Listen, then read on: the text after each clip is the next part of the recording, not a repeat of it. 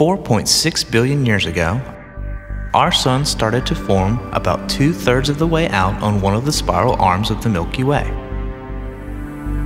Our sun is a third-generation star, starting from gaseous clouds and dense nebulae containing many heavy elements.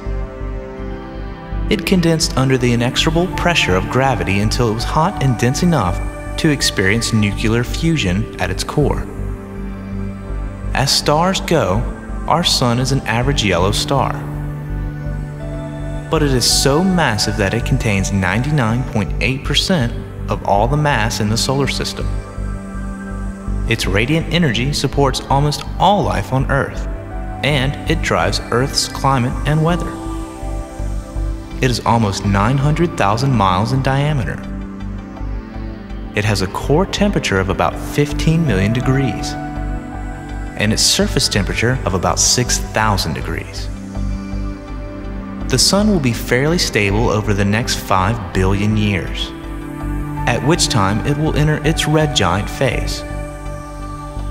It will expand enormously so that its outer layers will reach the current orbit of Earth, giving it a diameter of almost 200 million miles. After that, it will live a few billion more years as a white dwarf.